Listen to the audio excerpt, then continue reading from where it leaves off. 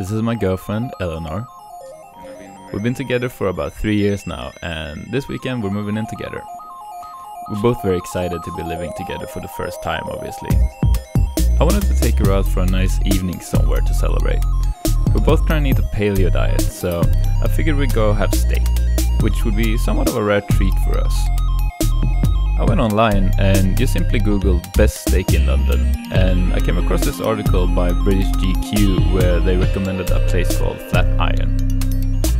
The prices were pretty reasonable and they seem to have quite a few locations around town, so I just picked the nicest looking one and we were on our way. We got on the underground to London Bridge.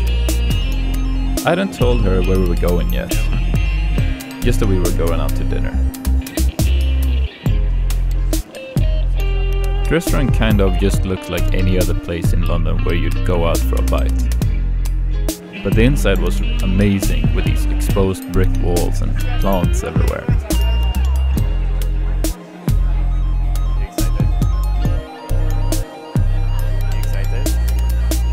I love restaurants that just focus on doing a couple of dishes really well, and Flatiron is a good example of that. And you also get complimentary popcorn as an appetizer. We both ordered the standard steak with 2 different sauces, a serving of fries, asparagus and the baked aubergine. The steak tasted amazing and was really tender. My only complaint is that it kinda looked a bit grey and dull. All the sides were great, but the baked aubergine was definitely in a league of its own. And yeah, I'd definitely recommend the mushroom sauce for the steak, but get Fred's sauce for the sides. They only had one option for dessert, which was a baked Alaska.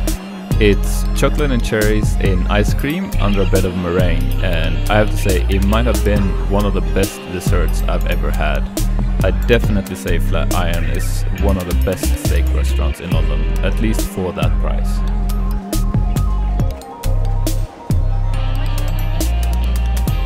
After dinner, we went to finish the night with a couple of cocktails in a place called Mr. Fogg's House of Botanicals. It had a really different vibe than most places, and the drinks were good and not too expensive. All in all, I'd say it was a great ending to a great